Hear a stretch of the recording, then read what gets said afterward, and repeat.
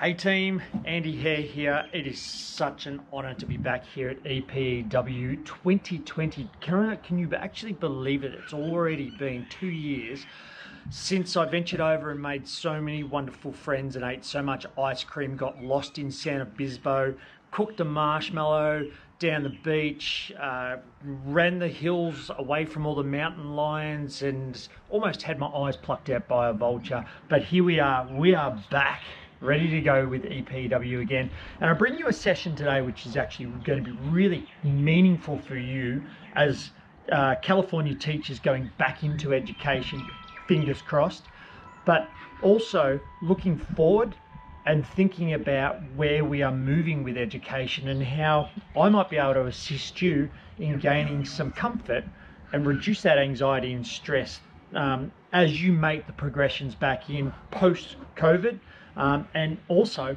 post so many months being away from students. We've been back teaching now for 5-6 weeks. We are on winter break right now. As we're coming live with this conference, we'll be 2 weeks into our term 3 and things are different. So I'm going to take you through a few things today as we move along. But first, let's connect, and we're going to play one of my favorite games, Fancy Feet. Are you ready? Let's get up, find a little bit of space by yourself, and get ready for this.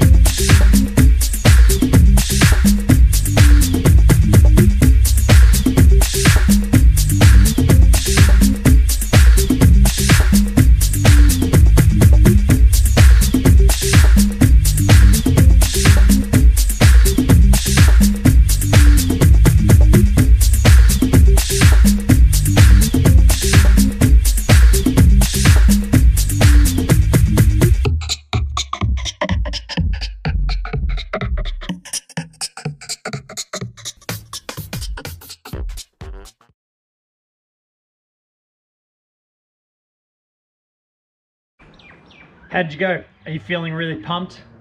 How's those legs? Especially when you have to stay down low in those positions as well. Fancy Feet is one of my favorite games I created in remote learning, and it allowed my students to be activated when they were at home at the same time.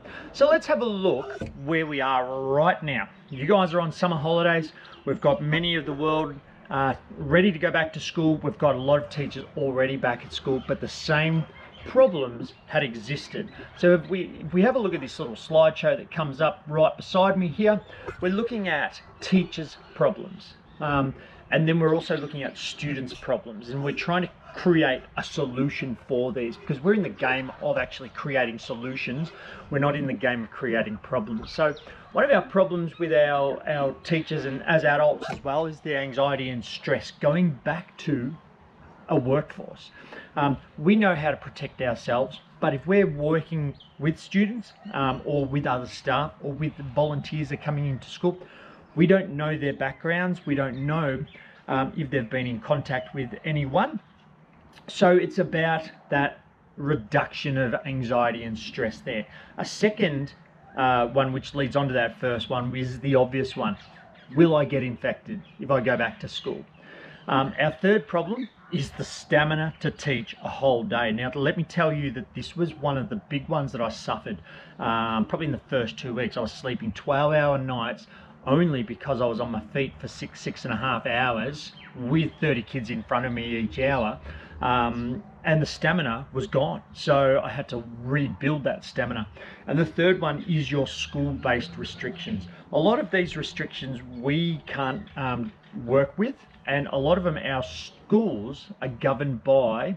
When I say sorry, we can't work with, we actually can't have any control over them. They are restrictions enforced by our districts. We're here in Australia, they're our regions, and we can modify them as much as we need, but it's very hard to actually go around them, so we have to abide by them. Our students are coming back with equal concerns. So one of the big ones is social concerns.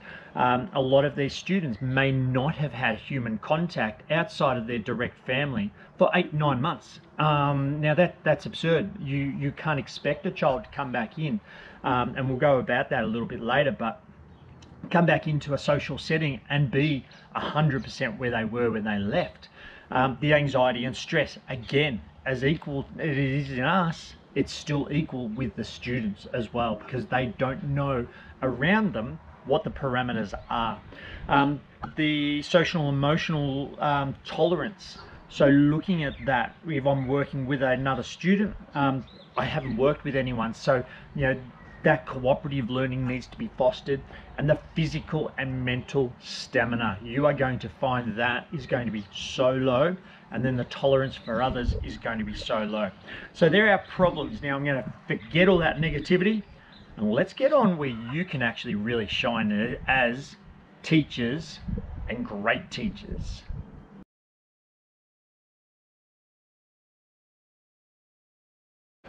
So tip 1 is all about you. You've got to love yourself, and as we move forward, it's something that's really important for us as educators. And I want you to think about what is your actual role outlined in your school. What are you employed to do? For me at Leopold Primary School, I'm employed to teach 18 one-hour lessons a week and foster yard duty support and also attend meetings. So if we trim all the other things that I do that take up all the extra time and thinking and stamina and mental processing and physical processing, if I strip all that back to just that role, then my stamina is able to keep up with it. The second one is to understand your restrictions that are placed upon you and to be able to work around these. Not see them as a negative that I can't do anything anymore, see them as a positive. How can I reframe what I'm doing and get the best possible outcome for that? The third one is to address your concerns to a forum that's conducive with conversations. This is the worst thing that can happen, is to have secret chats around the school, have that complaint mechanism where we're not addressing the problem, we're stirring the problem.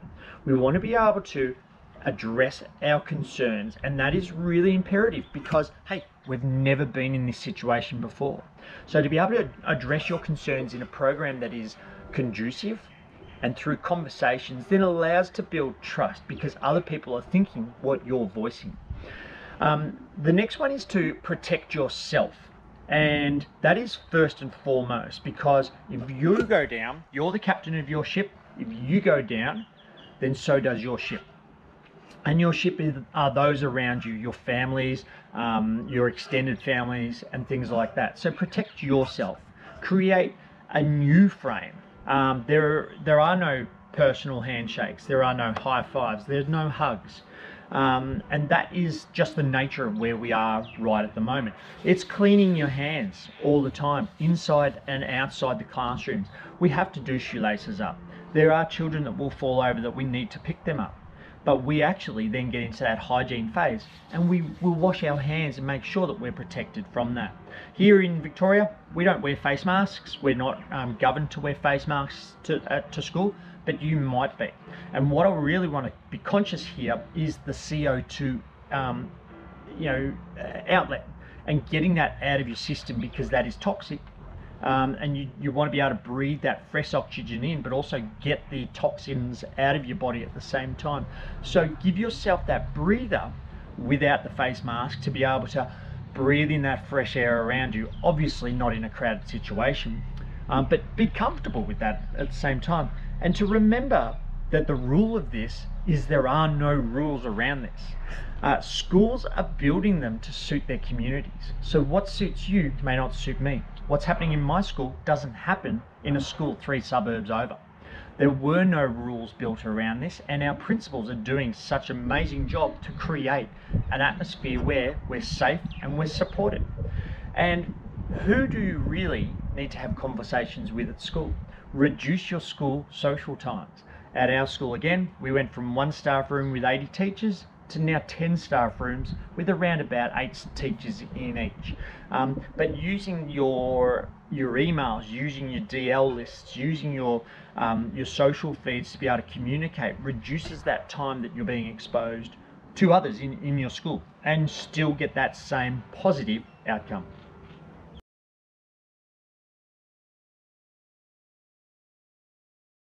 Tip number 2, your curriculum. So this is really cool, and this is one that I'm really passionate about, and I think I'm so passionate about it because we fall into a habit, and where we've been teaching that way for a number of years. We have our favorite resources we go to, we teach a different way, we teach the same way, and we all teach different ways. That's really critical. But over this time we've had a lot of time to reflect and to look at different things. So it's time to recreate, I guess, who you are and how to work with situations.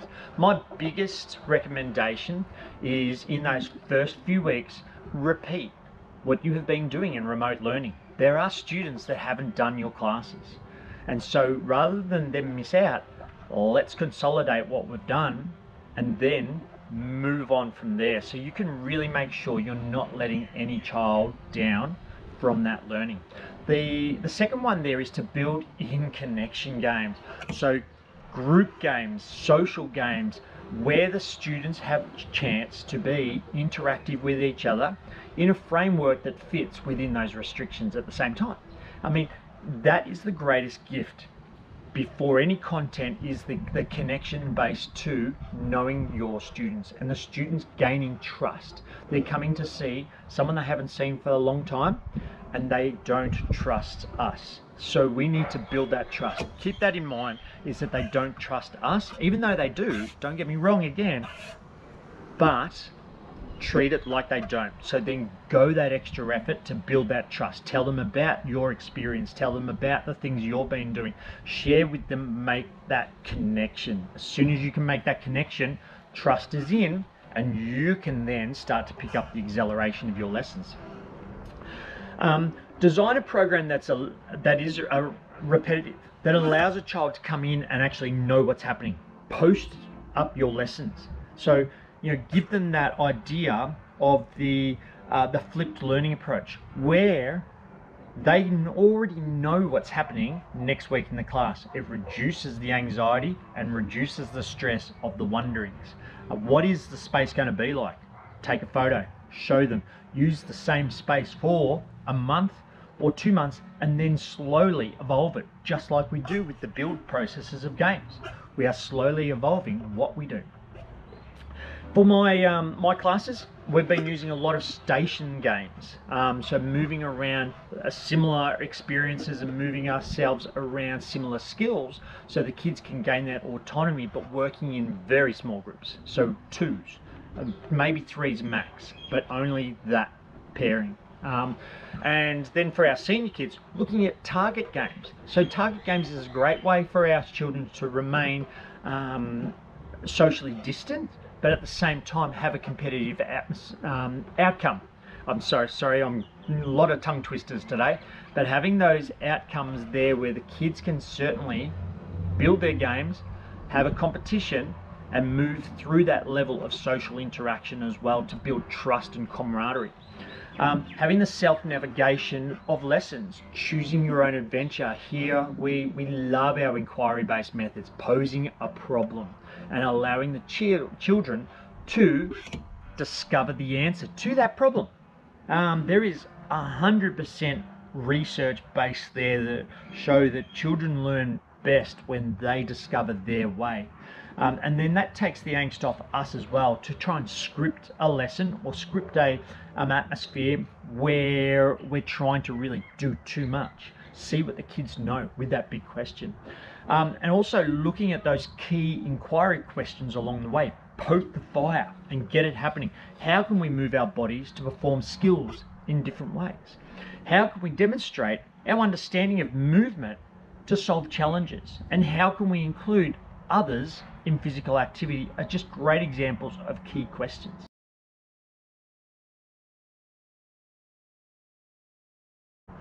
Our third tip here is hygiene. Wash in and wash out of spaces. Use that same common space. Anytime a child leaves that space, get them to wash out. Anytime they come back in, wash in. Anytime a teacher visits that space, wash in. Anytime they leave, wash out. What that does is it protects the equipment and it protects your classroom environment. Really be 100% selfish with that space as well, because that is your space. You're keeping that space clean. Make sure that if you have someone visiting, that they're washing that and washing them in and washing them out and keeping themselves limited to what they are doing in that space if they don't need to be there. Keep your space the same around you. I mean, you might be someone that is very interactive with students. Is it the right time to be super interactive or not? I'm not sure. I have to leave that one to you. I'm semi-interactive. My colleague is not so much interactive. And it's just where we are in our journey of that trust of what's happening around us. Again, if you're worried, make sure you have lots of hand sanitizer around you, soap and water. Because the greatest thing we can do is interact, wash, and then we're away again, because we're not passing on any germs, but at the same time we're not collecting them, scratching our face, putting it on our iPads or anything like that. Which brings me to my next one. I wonder how many people have ever cleaned your laptop screens. The smudges are there, or your iPhones or your iPads. If you look at them and see how many smudges are there, you actually begin to wonder, hey, you know what, I've got to take better care of my equipment as well. So clean down your gear once a week, every couple of days, whatever you need to do to make sure that you're in a place where your hygiene is lifted, and create that habit so it stays as part of your habit moving forward. Use the same equipment for each lesson. I know this might sound really tedious, but use your same equipment, because this way not only do you get to protect that equipment and you're keeping that equipment clean, but it stops the need to be arduous in creating a lesson structure that was 12 months ago, when there was nothing, no boundaries existed around us. We could just go with the flow. And remember, it's not foolproof. So it helps, but it's not foolproof. It just keeps your area in a way that you can control a little bit of what happens. It does make me think with the hygiene, especially with all our equipment. I must have gone 20 years without cleaning footballs, and the footballs are muddy, the footballs are touched with everyone, the footballs are sweated on. But now, like, you think about it and go, well, maybe I should clean them once every couple of weeks, and just get that cleanliness and hygiene happening, because so many people are touching that equipment.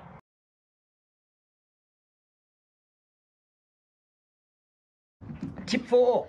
Positivity. This is one I love the most. I'm such a positive person.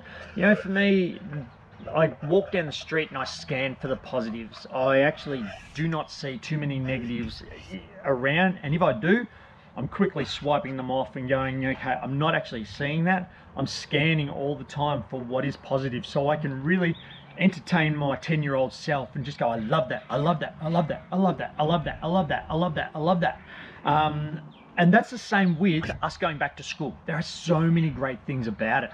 And that's, me being back in school was already such a positive before I even taught any lessons. But use only positive language. If you do have someone that is not really coping too well, or we have those children that just don't cope in class, and they act out in different ways. What is a positive way you can interact with them rather than that negative, okay, don't do that? Because straight away that child's anxiety and stress is going to go up, and you have to work harder to build that trust. Positive language all the time. Call out the positive things kids do. Don't see the negatives. Call out all the positive things that kids can do. There are some students in your class that have done some amazing things, my class included, that I have not recognized out loud. And when you call their name, the biggest smile come across their face. So I challenge you to only see the positive things in your class for a week, and then try to see it for 2 weeks. Try to see it for 3 weeks. Make it a game with yourself. I trust you will see a completely different side of your lessons. Promote your SEL program. Care, comfort, and love. That is the greatest thing we can do. Start with themselves. Start with yourself. Branch it out to each child. Do you show care, comfort, and love for yourself? And then allow that to expand to somebody else. Do we show care, comfort, and love for somebody else? Do it to the whole class. Do we show care, comfort, and love to our whole class, to our other teachers, to people in the playground, to those people that support us right around the school? That is the promotion of that positive well-being. Everything is okay. I trust these people. It's not going to be that bad if someone has an interaction with me. That trust and that care, that comfort and love is paramount where we are right at the moment. Not just for this COVID stuff, but for everything that exists in our life. Promote gratitude and togetherness. Bring the class together. Celebrate every single lesson about something that you did really well, or the individuals did really well. And that connectiveness, that gratitude, get children to point out to others, I saw this person doing an amazing job, I just want to say, well done. And get them sharing that language between each other's in class. And then promote connections, both physical, non-touch obviously, and mental. We want people to love each other and really appreciate what everyone has, because what you have, you can teach me. And put that into the mindsets of kids. Those kids that are really outstanding athletes, they have something they can teach someone else. And that child that may be your below average child, they have something they can teach somebody else. Your job is to try and find that and foster that and promote that, because every single person is great. And then promote the ideal that over the past 6 months, students have had a chance to reinvent themselves. This one I love, and this one I guess you can't really do too much at school, but wonder if you could do it before the kids come back. Have they learned something new? Have they gone from someone that potentially has been bullied most of their school to now being able to come back with those new traits and find comfort in the fact that there's a lot of time has passed? Potentially have people forgotten about why they bullied this person. You know, the bullying is something that's big all over. Our school at Leopold Primary School is a positive education school, so we are the promoters of positive education in everything we do, in language, and we really pull those children up that are not showing that respect and understanding for others. But we don't discipline, we actually positively reinforce through examples that we see else around the school of their mates, so they can then see that. It does have its negatives, but we're concentrating on the positive outcomes of that, so these children have real life examples they can see. And then foster the independent thinker. So again, find that person in your class that doesn't do or say too much, and really get into their head about what they are great at, and you will see a huge difference in their confidence, because they're, number one, they're seen, and you've reinvented what your classes look like. So it doesn't become a big scary place. It actually becomes somewhere that they feel like they are the best version of themselves.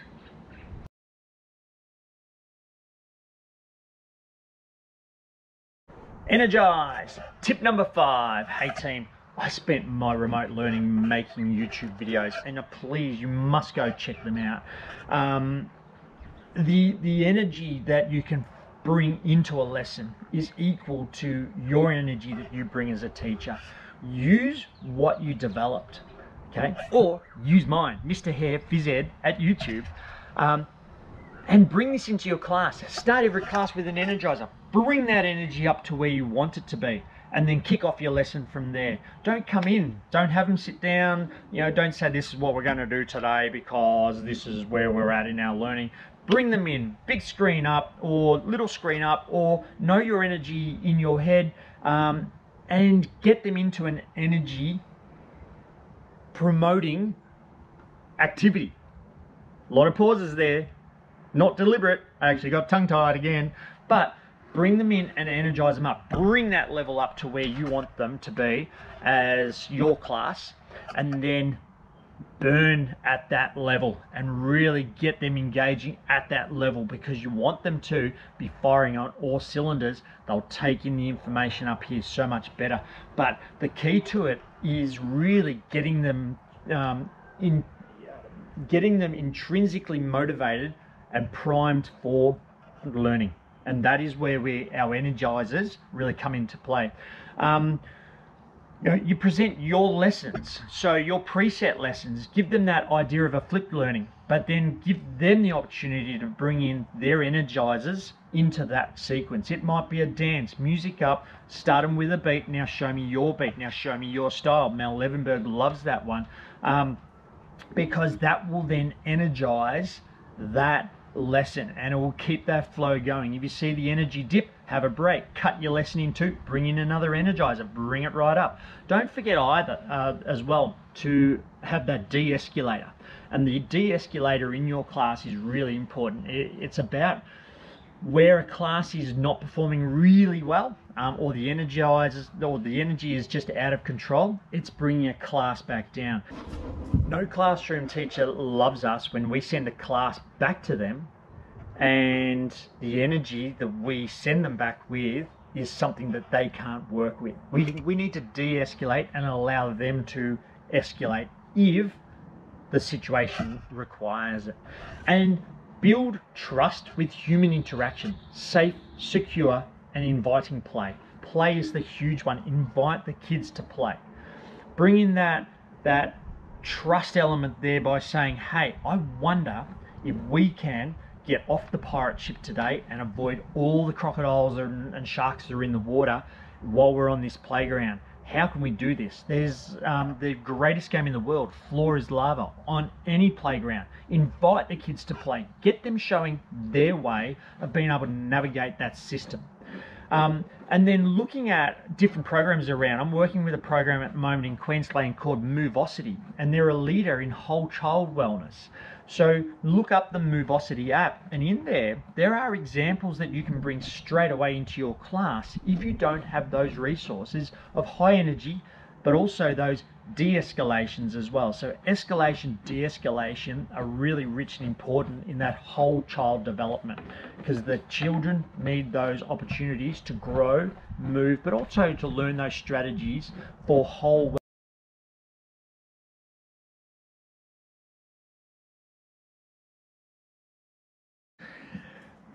Tip 6, reflect. So this is a great one. And how many times in our career have we had a chance to actually reflect on our teaching? We've had to be forced to stop. We've had to start again, but really reflect on what we wanted. And looking back and thinking about that time that we've been away from school, I want you to think about what you've taught yourself.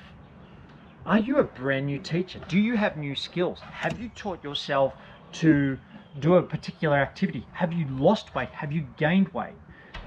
All that stuff comes into the way we're going back to school. What skills can you bring that will create a better flow for yourself? What skills can you bring that's going to create a greater emphasis on your lessons? A greater emphasis on the outcome of your lessons, the greater emphasis on the whole program right around your school. What will you do differently to create the future rather than improve the past? There's a big one for you. What can you do differently that's going to create a better future for you, but not only that, for your students in physical education? How can physical education look different today than it did 10 months ago, hey? Great question there. Think about, how are you going to be a leader you admire and desire to be? There's a really cool one for you. How are you going to be the leader that you desire and aspire to be? What is it in your school that you can influence? What is it that is in your community that you can influence? What is it that in your state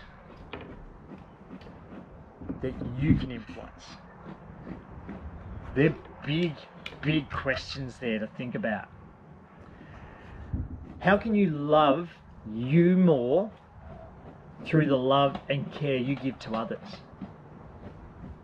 I know I'm posing some big questions here, EPEW, but how can you love you more? By giving all your love to others. How's it going to make you feel? I got to tell you, I'm full of passion. I am full of passion. If I had to choose one massive tattoo, it would be a massive love heart, and it would just encompass my entire body. But I love where I am right at the moment as a teacher, as a person, as a human. Not for the love I give myself, but it's for the love that I see the world with and I give to others. I would love for you to be able to find 10% of that and embed that into your daily routine, but also embed that into your life. What you give others creates a greater sense of love for yourself. And then my last one is deliberately creating you time every single day. You have to be deliberate in this. Everyone is there to take. And you as a physical education teacher, and I'm looking right down the barrel here, right at you, because I can see you, you give everything to every other person. But I want you to be super selfish. And I want you to create you time, because that is the greatest gift that you can give yourself every single day. Make it something that becomes deliberate but automatic.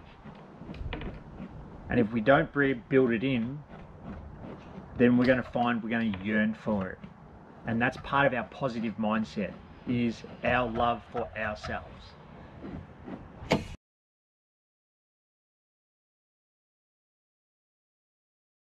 All right, well, my last one is conclusion. So it's looking at this, and I want you to think about this. I want you to keep it real. There is no rule book that you're writing it as you go.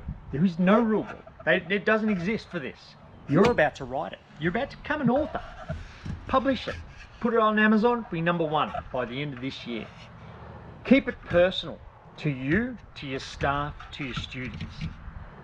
Know those names of students that you may have missed. Know those names of staff members that are brand new to your school. Welcome them in. Build that trust. Keep it safe so that students are seeing us move forward. Try to avoid the conversations of, how did you spend your time during the way away from school? They've had those discussions. Moving forward, this is what life looks like. This is what our school looks like. This is what our community looks like. And this is what the exciting part about it is, because now we can do these things. Keep it continual. Tomorrow we will, next week we will, next term we will, next year we will. If they say see a scalable model where learning is going, it's safe, it's continuous, reduction of anxiety, reduction of stress. Set yourself the goals, short term and long term. Really important there. And to use your knowledge of the past to influence your pathway for your future. So what are you going to take that you learned and move it forward so you have an amazing future? Hey EPEW, it's been an absolute pleasure in 2020 to bring you this and a few little tips about you going back to school. I wish you all the love and all the trust that you're going to have an amazing start to where you're going to be on your journey. And please do contact me if you need to chat. We've been back, but we haven't got the system right. We're experimenting, we're throwing out that rule book. We are designing a program when we see it and working with students when they need it. But definitely please contact me and I'll sit down and have a chat with you. And if it's nothing to do with school, I love it. If we go for a virtual bike ride, I'd love it. And you know what? I'm hoping that I'll see you back at EPEW sometime soon. But for now, love you all. Speak to you soon.